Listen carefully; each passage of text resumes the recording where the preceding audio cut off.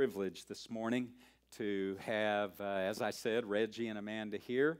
And it's going to be great because Reggie also is going to bring our message for us this morning about the Christian family. And so I am really looking forward to hearing what the Lord has to say from His Word through Reggie this morning. And, I'll just give you a little bit of background about Reggie. And I just know him. I don't know if he likes Reginald these days, that he's getting ready to graduate from University of Northwestern at St. Paul. That's a mouthful. But I just always have known him as Reggie. And so I first met Reggie, I guess it was right about the time we moved here. And back in 2010, and at the end of 2010, I think, or beginning of 2011, when we met at a men's Bible study. And so we've been friends ever since, and I've always enjoyed listening to and seeing his love for the Lord. And it just exudes from him, which is why it was such a blessing when he met Amanda, because she's perfect, and her love for the Lord is the same way. It's just contagious, and so the Lord brought them together, as I said, 6 years ago, and then blessed Reggie with the opportunity to go back to school and to finish his bachelor's degree, and he's currently at Northwestern. He's finishing his bachelor's and his master's, kind of all at the same time here in one fell swoop. And that is, and he's going to he's getting his degree in pastoral ministry, and which is what my degree was in seminary. And so I know that he is enjoying that immensely as he's just absorbing all of that Greek and Hebrew and everything else that comes with it, and learning the Bible. And so we're just glad that they're here today, and on their anniversary, and this great opportunity for us to hear from you as you bring the Word of God. So Reggie, if you'll come on up.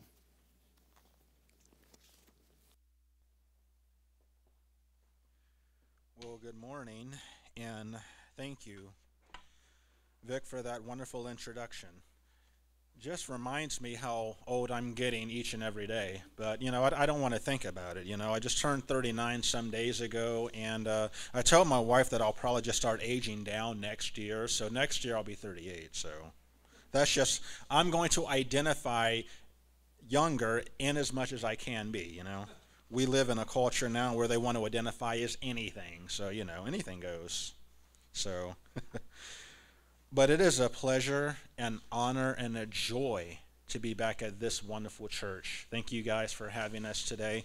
Thank you for allowing me to share the pulpit and to encourage you this morning. And so, in light of that, our text this morning is going to be from the book of Colossians. We're going to look at chapter 3. We're going to be looking at verses 16 through 21. So feel free to open your Bibles to that passage. And as you're turning, just a few introductory remarks. Again, I want to thank you for allowing us to be here today. Today, we're going to talk about the Christian family. And it's been a wonderful day for all the aforementioned reasons that we heard about this morning. Our anniversary, the dedication of Natalie Grace Ellis, and a wonderful Ellis family that we've come to know for quite a long time now, and great friends of ours. So, a real privilege to be here today. So if you have to think about summing up everything that happens today, this morning, it's about family. It's about what God has created since the beginning of time in Genesis.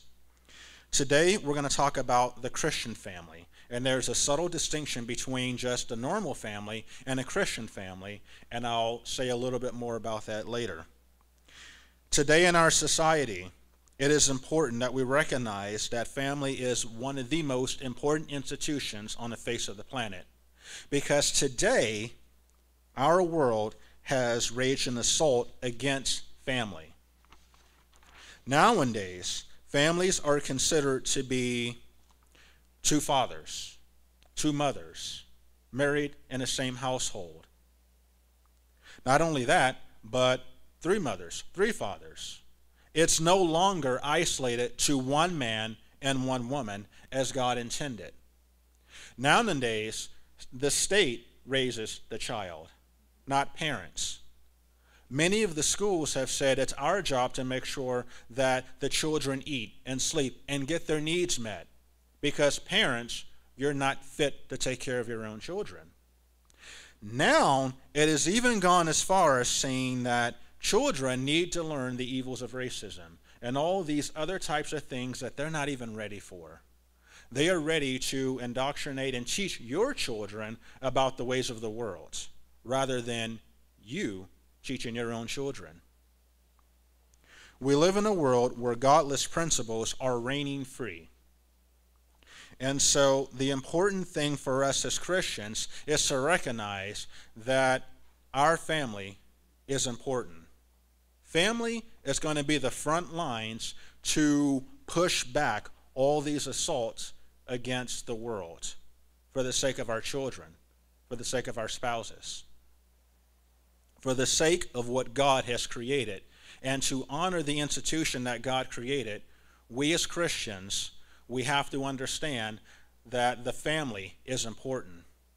We need to understand then what the Christian family is, what the Christian family's purpose is, how are we to raise our children, and importantly, what our roles are. And so today is important. And we're going to look at what the Christian family is all about based upon our text this morning. In our text, there's going to be 4 things we're going to address. What the Christian family is, the purpose of the Christian family, something that I call their divine directives or their roles that God intended, and how they should raise their children. And so with me in Colossians 3, we're going to read our text in full so we get the fuller picture, and then we'll go through our points as we point out each verse. So read with me if you will. I'm going to be reading from Colossians 3:16 through 21, and I'm going to read from the NASB, so it's going to read slightly different from whatever translation you have. And so the Word of God says thusly: "Let the word of Christ richly dwell within you, with all wisdom, teaching and admonishing one another with psalms and hymns and spiritual songs, singing with thankfulness in your hearts to God. Whatever you do in word or deed, do all in the name of the Lord Jesus, giving thanks through him to God the Father." Verse 18, "Wives, be subject to your husbands, as is fitting in the Lord. Husbands, love your wives, and do not be embittered against them. Children, be obedient to your parents in all things, for this is well-pleasing to the Lord.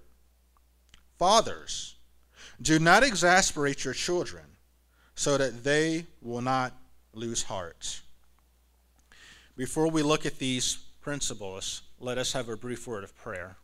Pray with me, please. Our Father and our God, thank you for this wonderful time where we get to open your word and talk about family. May your word take its root in our hearts. May we hear and evaluate what we hear today. And may we be doers of the word, not just hearers only. Bless our hearts this morning, and bless this time as we spend, Lord, time understanding your word and your truth.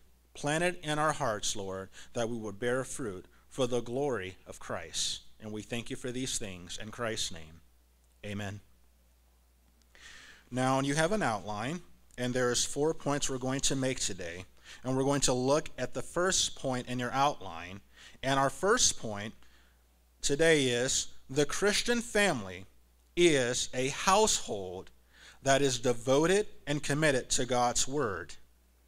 So the Christian family is a household that is devoted and committed to God's word. And we're going to base that on Colossians 3, the first part of verse 16. "Let the word of Christ richly dwell within you." Now, in the way this reads, this is an imperative. This is a command. Paul is commanding the Christians at Colossae to let the word of Christ dwell richly within them. And so, just to get a brief idea of what this means, is the whole picture of dwelling here has to do with something that is settling, that abides within us, something that is received internally, but it remains. It's an ongoing, abiding presence within us. This particular term is only used 5 times in the New Testament in various passages. For example, in Romans 8, it talks about how God's Spirit abides and dwells within us. That is the same word that is being used here as well. The way that God himself dwells within us in 2 Corinthians 6, Paul is saying here that the Word of God, likewise, like the Spirit of God, is to dwell within us.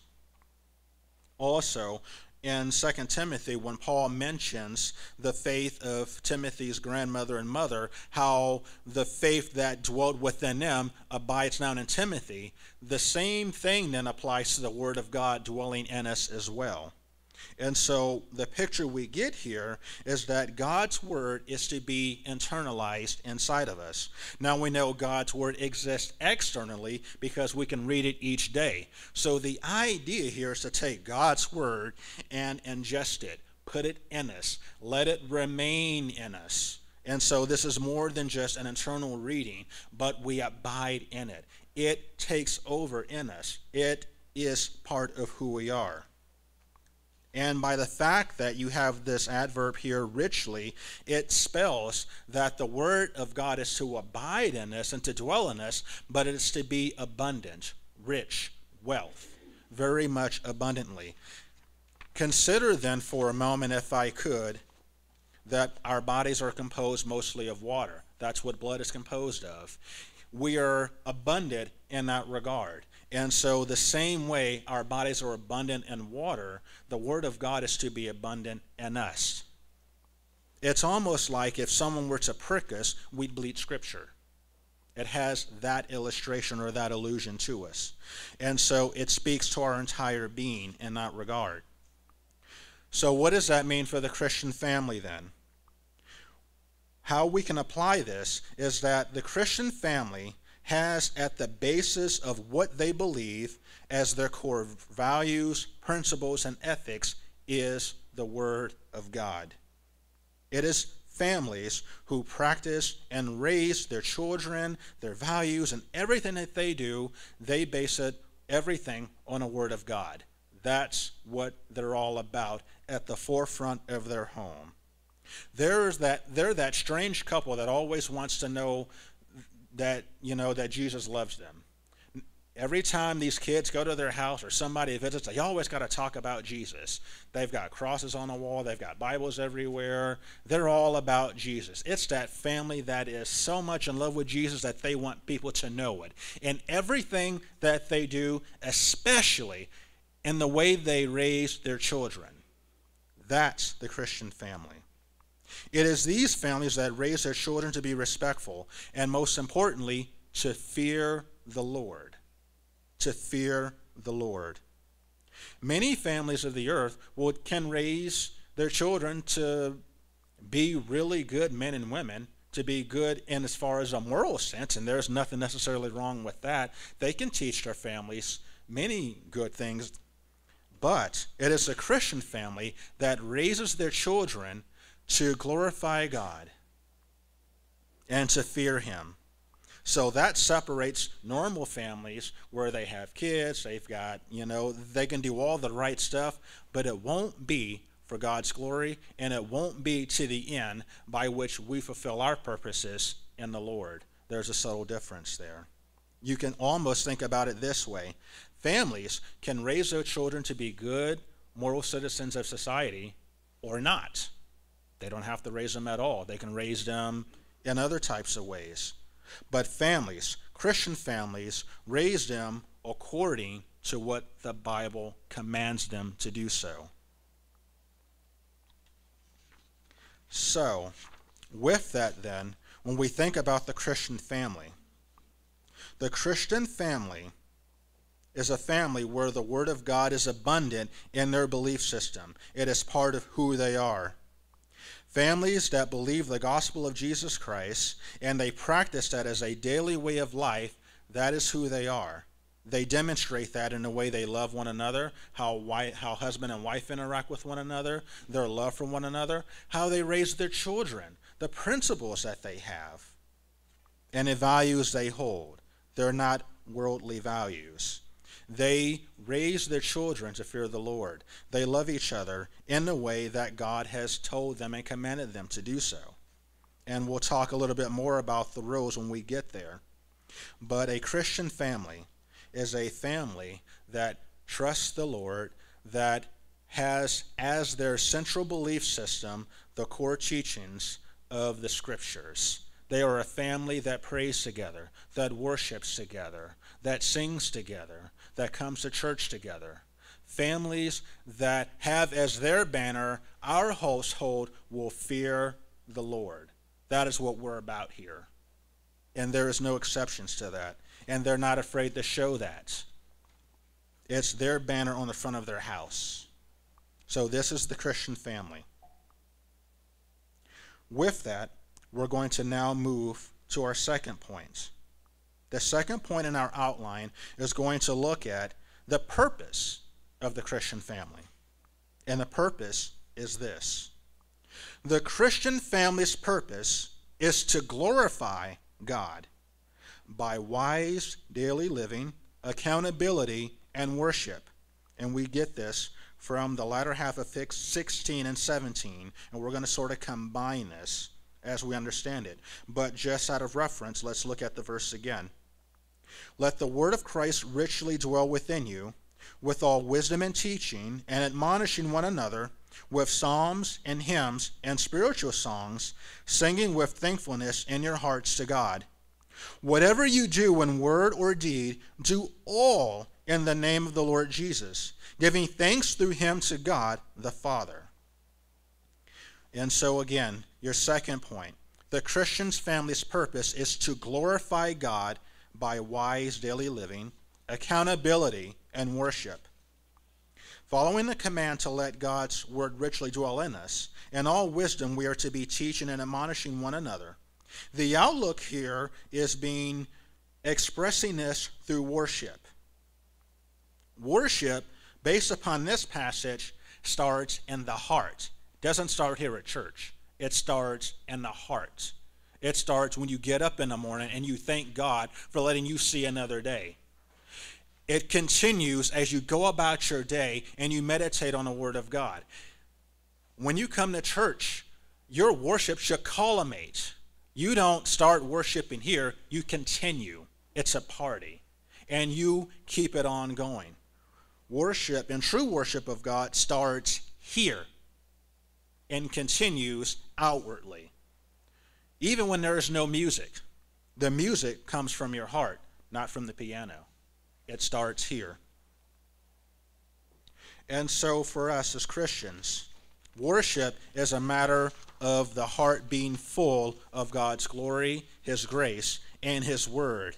If we understand God's word, we understand who he is and who we are, we can't help but worship who God really is. Every day we recognize that we are sinners who continually break the commandments of God, and yet God in his grace, rich in mercy, sends his grace out towards us through Jesus Christ our Savior, who died for us in our place, reconciling us to God. That is cause for rejoicing, knowing that when we repent of our sins, put our faith in him, he gives us a new heart. He gives us a new spirit. We are made right with God, and we can rejoice that we have a great and wonderful right standing with our relationship with God our Savior. It is because he is merciful, and we thank him for that. And for the Christian family, the gospel is at the heart of everything that they do. They recognize this truth in the way that they live. And ultimately, their purpose is to glorify God in everything that they do, in the way they worship, in the way they approach things. Worship is the chief end by which we do all things. As a matter of fact, a Reformed document known as the Westminster Catechism states, question number 1, that what is man's ultimate purpose? What is his chief reason for even existing? And the short answer is to give glory to God. To give glory to God and to fully enjoy him forever. To enjoy God and bring glory to him. That is our life purpose. To glorify God and to fully enjoy him forever. If we're not doing that, we're not doing our life purpose. We're living a purposefulless life or futile life. As Solomon writes in Ecclesiastes, vanity of vanities. But here's the one truth that lasts forever. Fear the Lord and serve him. That lasts forever. That is your life purpose. That is our family's life purpose. To live for the glory of God. So, the Christian family. Their ultimate purpose is to glorify God in a family through worship. That can be through a time of family worship and devotion. Maybe you sit down every week or every night and you read scripture together. You pray together and you just have a time of worship together. That's all well and good, and that's yet a form of how that takes. The ultimate form of how you glorify God is how you live. So it's how do you conduct your family throughout the rest of that time, not just when you're here at church, but when you go home, when you go to work, when you go to school, all of these things. We live to glorify God. All of it starts in the home. If children are immersed in worship with God at home, guess what? They're going to worship God here. If they see mom and dad loving each other, then when they get older, they will have a marriage where they can model that as well. Whatever happens in the home is going to be reflected in the way the children develop much later on. If families keep each other accountable for how they live at home, that's going to be reflected here. The thing is, what we believe has to be reflected in the way we live in our families and our household. What is going to be present is evident, and what is not present is also going to be evident. Case in point, if children grow up, see mom and dad take God seriously, there is a high, wonderful probability that they will take their faith seriously as well. One of the most central reasons why many millennials do not go to church today is because mom and dad didn't do their jobs. Mom and dad just say, well, church is good, but it bear no fruit. There is no seriousness to God. They don't go to church. Or one parent goes to church and the other one doesn't. Or maybe they both don't.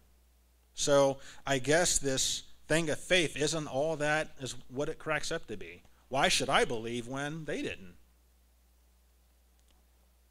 So if you model these types of things at home, it is likely that your children are going to see and they're going to take your example, which is why we heard from the Proverbs scripture this morning, you need to train up the child in the way that they should go. That's why this is so important. And that's why at the heart of the Christian family, it starts with us. It starts with us recognizing that the Word of God must be central to our homes. Obedience to the Word of God is central to our homes. Our purpose as a family is to glorify God. And we're going to do that in the way we raise children, the way husband and wife relate to one another, the way we teach the children, the way we model for the children, the way we discipline the children, and the things we teach them. It starts there. It starts under one roof. The Christian's family's purpose is to glorify God. That is what they do.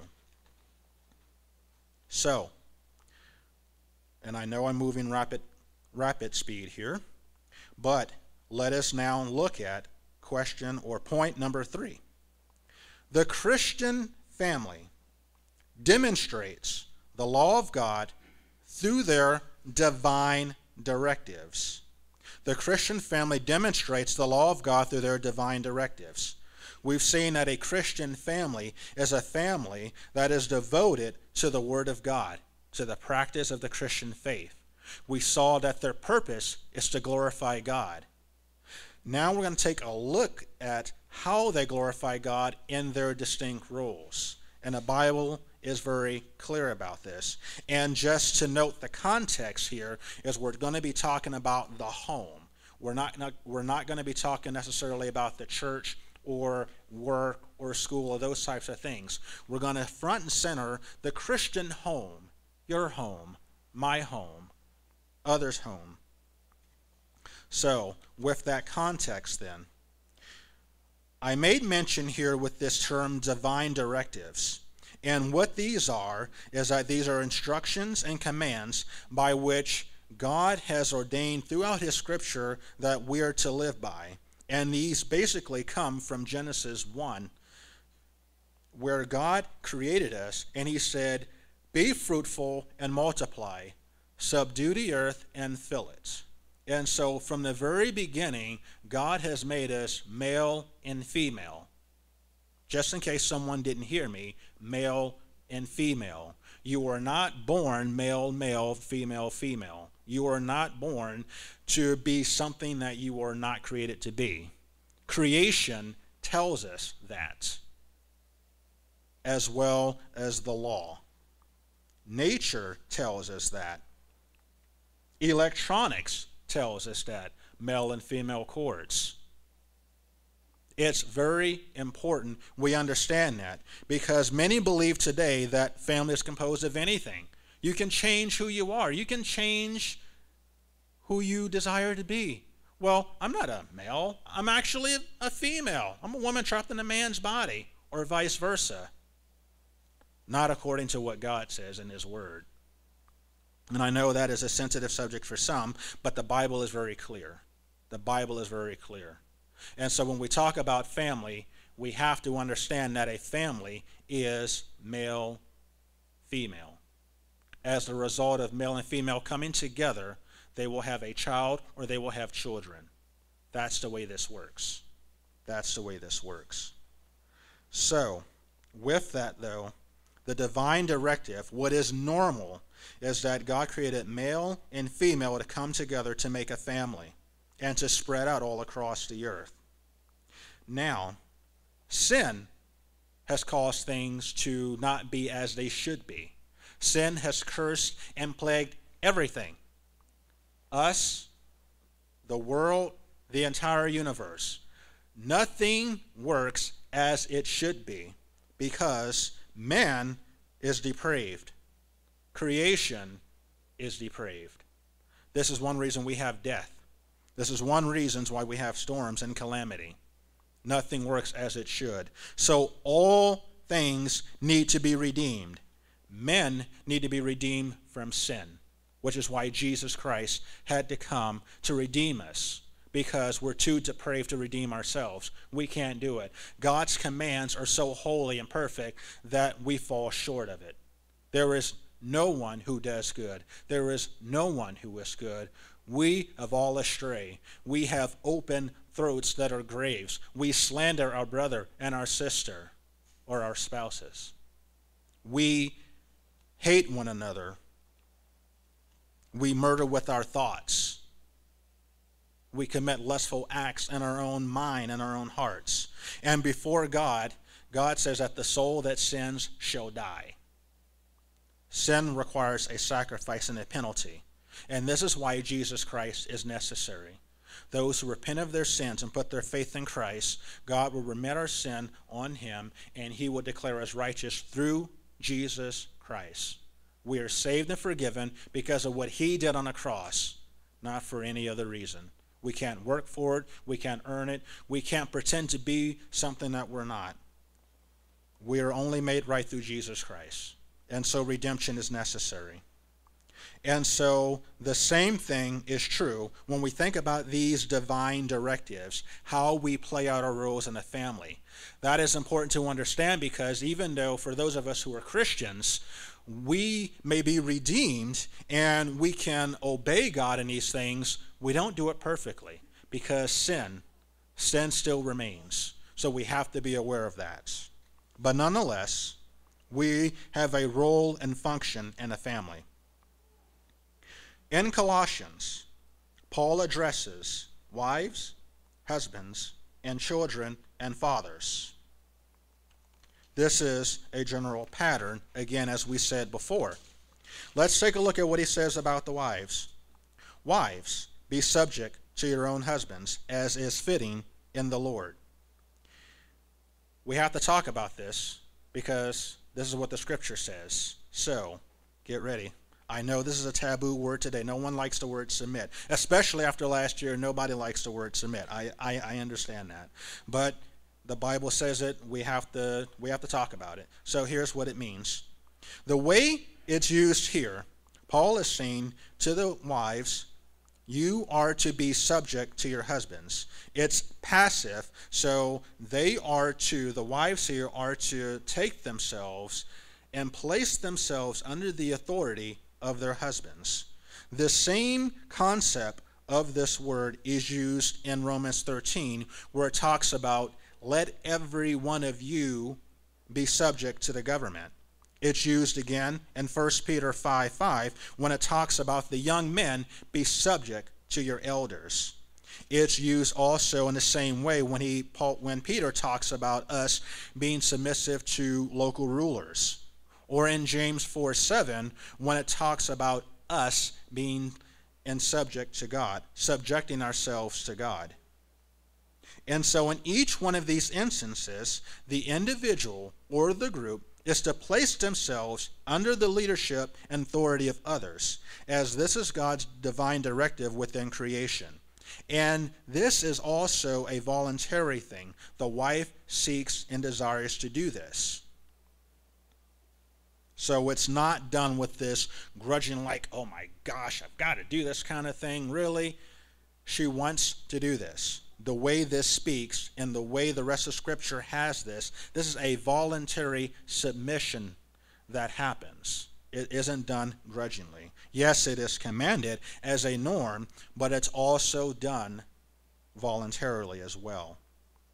So then, the wife is to place herself and recognize the authority of her husband, as God has placed her in a position of a helper, a helpmeet, or a companion that is created to help him out on this earth. And this goes back again to creation. Adam was first created, and then God said that I will create a helper suitable for him. And then we have Eve, who is created to be his helper, his helpmeet, and man needs her. Man needs his companion. She is necessary. And God said that it was good.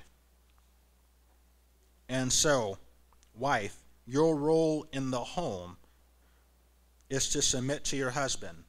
The primary leadership in the home is your husband, just like the primary leadership in the church are the elders.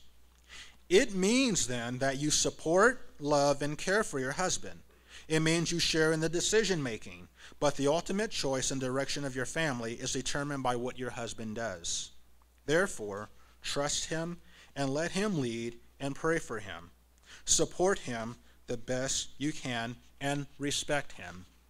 And there are a number of numeral passages that you can turn to, like Ephesians 5, that explains that further, in 1 Corinthians 7, that also fleshes this out a little bit more.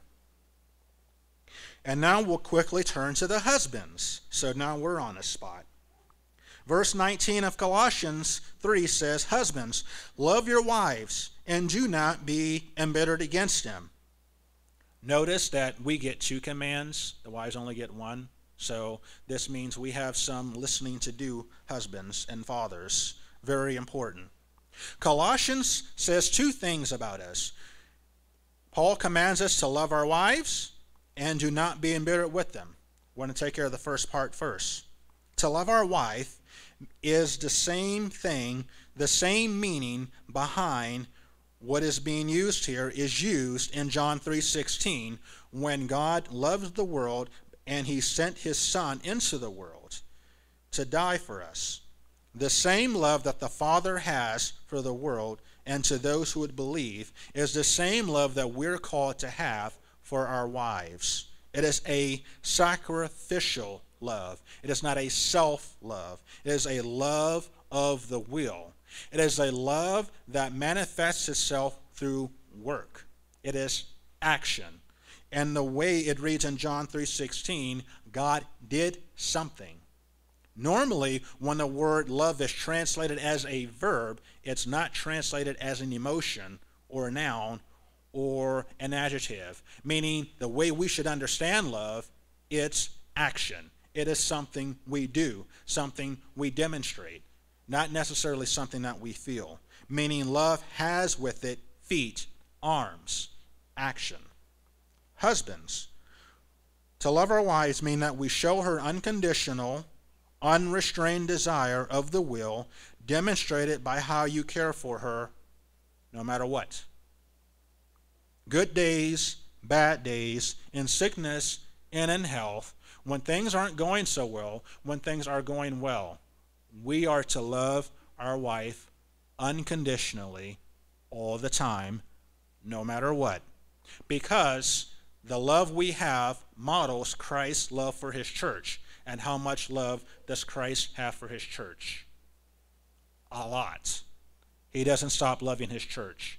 He will correct her when she's wrong, lovingly, bring her back, but he will never cast her aside.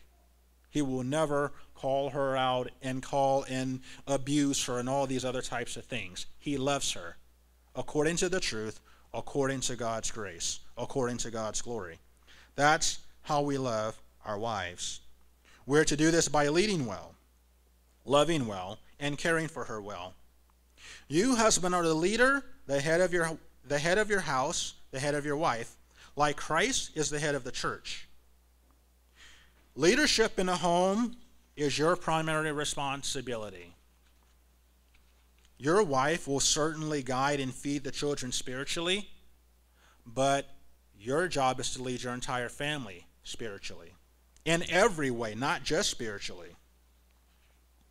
If you fail to do this, your family will suffer horribly, and the effects will happen, and they will be long-term.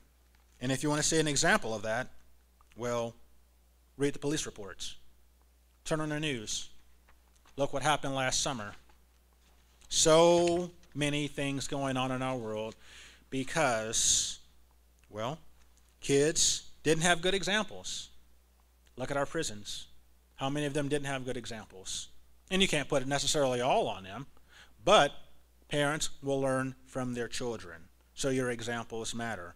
Fathers, even more so, your example is very important. And we'll talk about that a little bit later.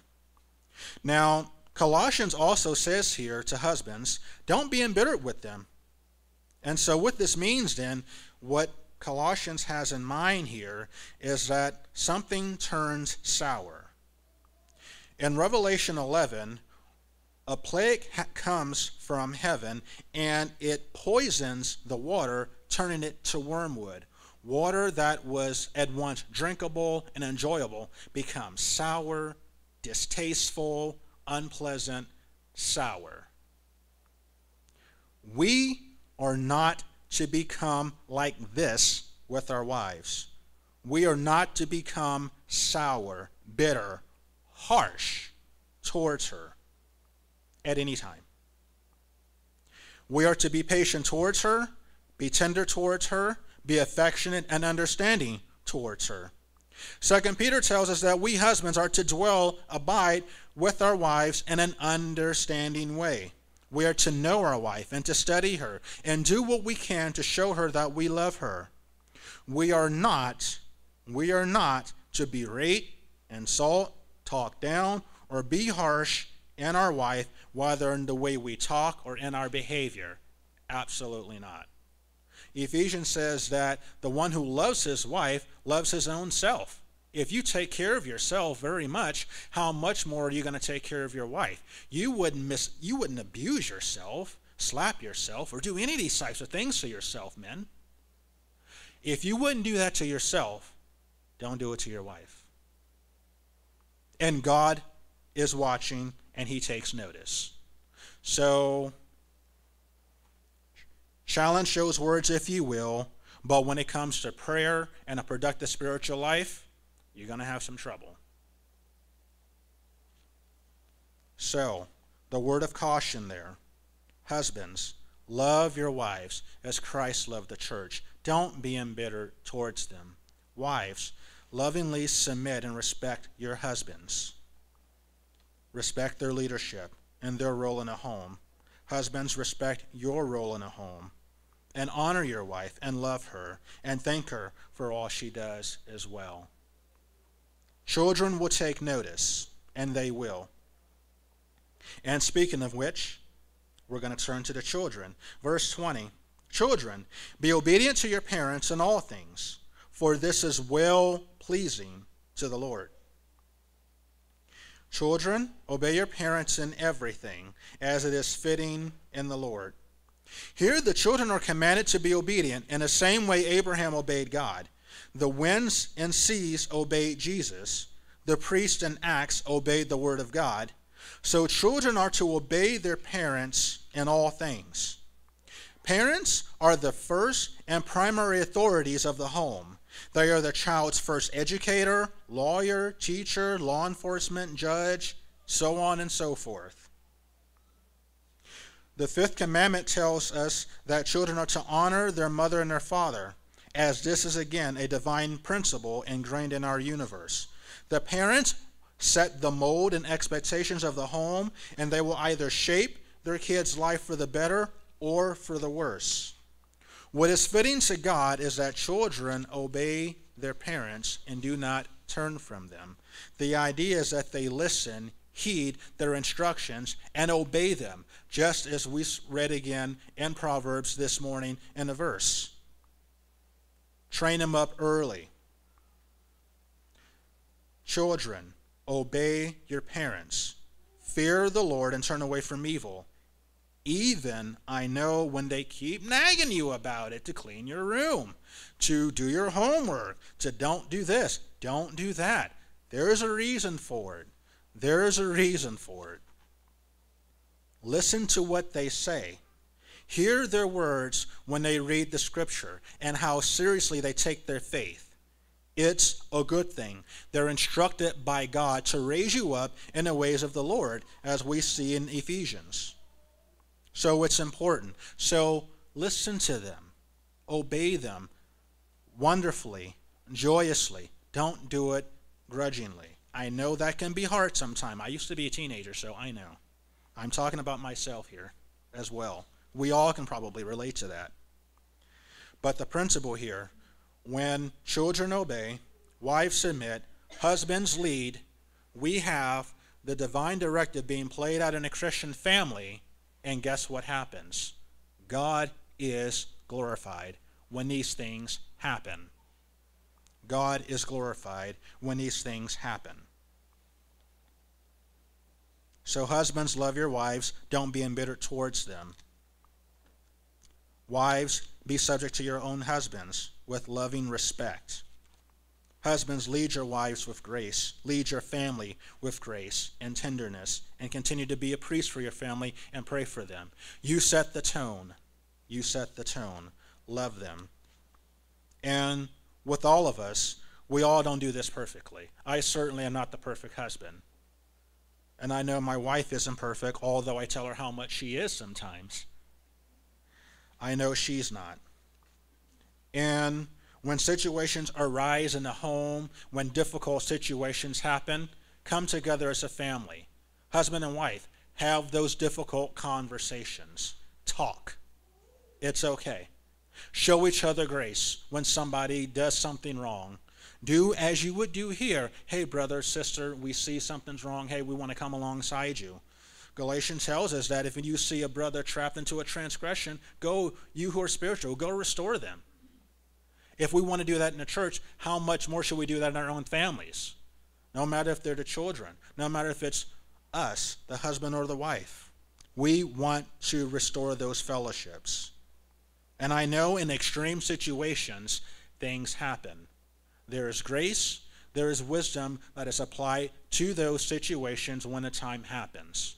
But the general gist here is that the way families glorify God is by carrying out their divine directives. Husbands lead, wives submit, children obey.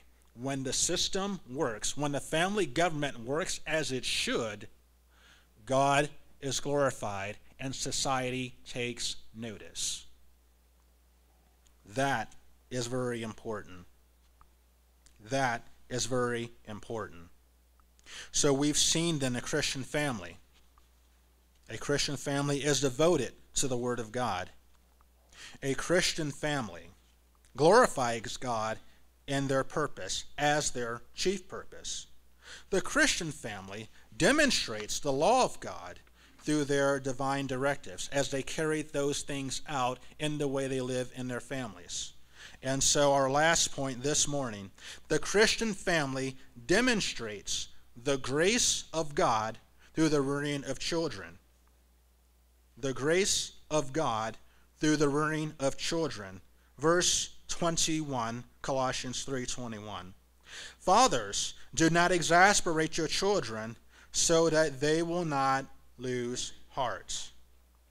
Now, the verse here says fathers, but mind you, the principle of this verse can apply to both mothers and fathers.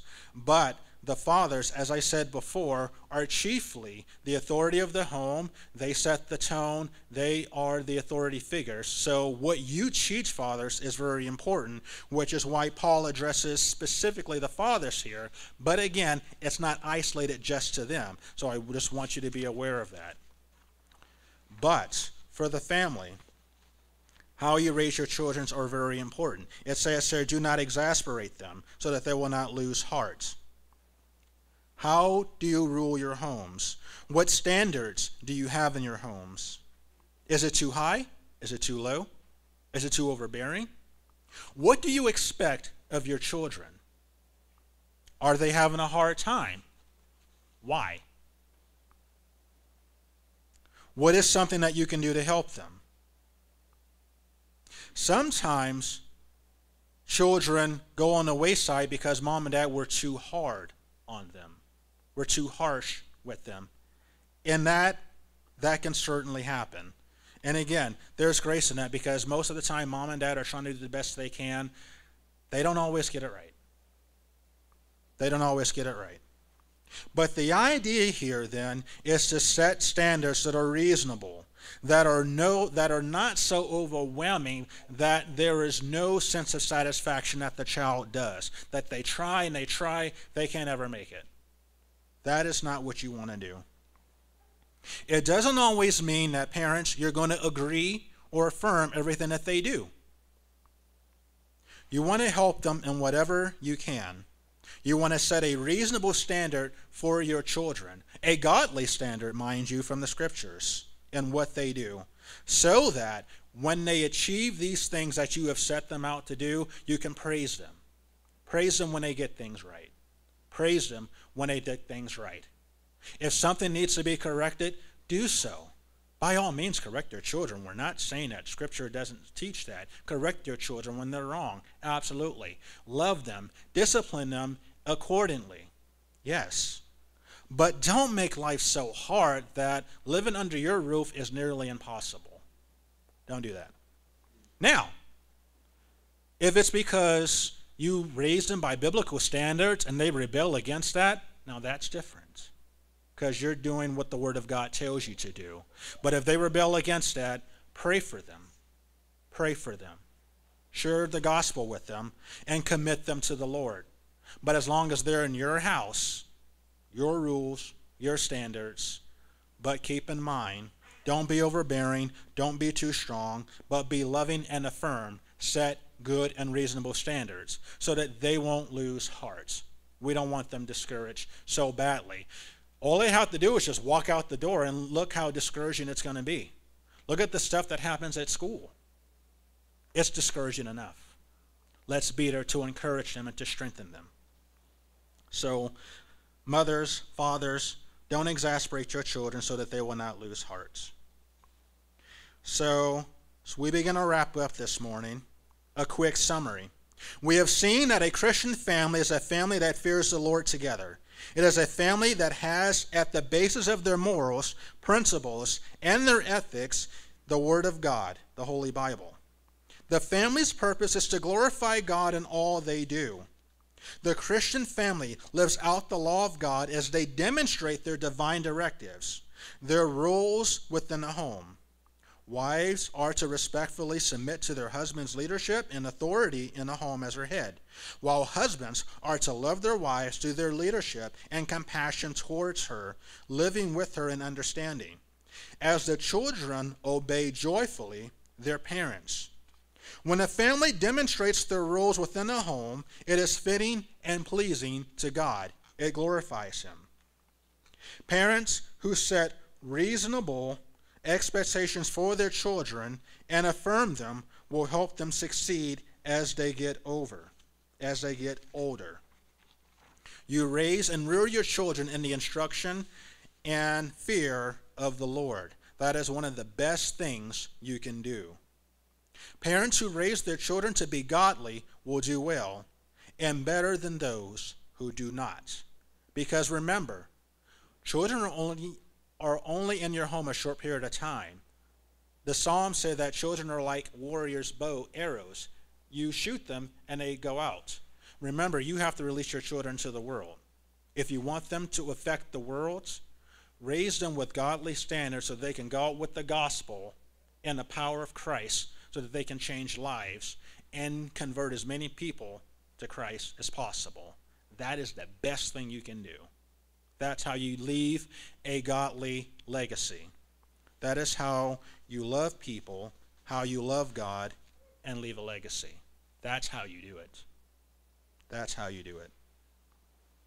So, by way of application today, one of the commentators that I use had, I think, a very, very good way of taking everything we've said this morning and putting it in 8 sound bites. And these will be very quick. They're not very long. But I thought this was really on par because they give us some things that we can actually do. Here's some things that you can take with you. Maybe some of these things you're already doing. Great. Keep it up.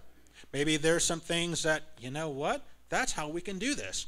How you can carry out your divine directives. How you can glorify God as a family. How you can live out your purpose. How you know that you are a Christian family. And so the Bible Believer's Commentary by William MacDonald, he expresses certain points about the Christian home. He says the Christian home is very important. It is the most important force in the Christian life. He notes 8 points based on the text. And here's what he said. And he says, one should take note of the must, of the things that really need to be there. And so I'm going to give them all to you now. So here's what he says. First, there must be a family altar. There must be a family altar. And by that, he means there needs to be a gathering for family scripture, reading, and prayer. And again, you might already be doing that as a family. Keep it up. If you're not, try this. Figure out how that's going to work for your family. Every family's different. Every family's different. But the idea, there must be a family altar. 2, the father must have his place of authority in the home, and he must exercise it in love and wisdom. Notice what's absent. Not because I'm chief number one. This is my house. You're going to do what I tell you to do. No. It's your home and you're the leader, but you're not a tyrant. You're not a dictator. You are a servant leader who has to answer to Christ about how you loved your family and treated your wife. God's taking notice. So, fathers, we must have our place in the home of we must exercise our place of authority in the home. Exercise it with love and wisdom. Love and wisdom. 3, the wife and mother should realize that her first responsibility to God and to the family is in the home. Wives and mothers, your primary responsibility is to your household, to your homes, to your children, to your husbands. Use that and develop the wisdom that is needed there to deal with other situations. But God cares about the home. Your home is your first priority. Regardless of what your work says, regardless of what anybody else says, your family is your home. That is who you answer to. That's your responsibility. 4, the husband and wife should present a godly example to their children. They should be united on all matters, including the discipline of the children when necessary. Very important. Husband and wife be on the same page. Much like the elders have to be on the same page to get things done in the church, husband and wife, y'all got to be on the same page too. Y'all got to be on the same page. Don't you know? The family unit should be maintained. The family unit should be maintained. We do get busy, but let's make sure we are never too busy for family. Children need their parents, sometimes a lot. Don't let it all go to waste. I know we all get busy, guys. We're very busy people. Things got to get done. I know. Take time for family. Be together. Figure out how that's going to work in your family schedule. But you got to be together. Your children will remember that, oh yeah, we had family time. We always did things as a family. Or they will say, we didn't really do much as a family growing up. You know, they did their thing, we did ours. Which will have a better legacy? Family time or doing your own thing? Something to note. The family unit should be maintained. 6, with regard to discipline, 3 cardinal rules for punishment. And I agree with these, he says. Never punish in anger. Never punish unjustly. Never punish without explaining the reason. And those of you who are parents, I'm sure that's quite an experience for you. Probably one of the most difficult parts of your family is the discipline and how that goes about. Granted, the only discipline that I have to institute is disciplining a 4-legged cat. So my discipline, only goes so far. She seems to be a little headstrong, though, so, Sitting in my chair, no. Good thing for a water bottle. That's, if all discipline can be handled by just spraying with a water bottle, things would be pretty reasonable, wouldn't you think? But it doesn't always happen that way, right? Number 7. It is good for children to bear the yoke in their youth, working hard, learning hard work, bearing responsibility for the things that they do. To learn the discipline of work and accepting responsibility and the value of money. Let them learn early. Hard work, doing all the things that they can now, so that they understand and appreciate the things that they have now. Because things cost and life is hard. We count our blessings. And number 8, above all, he says, Christian parents should avoid being ambitious for their children in a cardinal worldly way, but should constantly hold them before them the service of our Lord as the most profitable way in which to spend their lives. In other words, you have really great and wonderful goals for your children, which is great, but the best thing that you can do is aspire for them to serve the Lord with their lives in whatever capacity that they can be. It's not just going into the pastorate or being a deacon. It encompasses everything. Somehow we've always attributed doing the Lord's work as something done in the church. But again, in everything that you do, whether you eat or drink, do all to the name of the glory of God. And everything you do, do to the glory of God. And whatever you do, teacher at a public school, first responder, police officer, corrections officer, chaplain, mother, wife, all of these things, all society, lawyer, senator, president, anything. The point is, do it for the glory and service of God. That is what you want for your children. And so, in all of these things, as in Colossae, who was dealing with the philosophy of the world. We are dealing with the philosophy of the day in our world, where we're being told, here's what family's about, here's what we need to do. We don't take our philosophies of life from the world. We take it from the Scriptures. The book of Colossians calls us to not have this mindset that's below, but to have a mindset that is heavenly, seeking the things above, and not to hold to these worldly philosophies. And so the philosophy of Scripture is to do things God's way. That is what we need to do for our families.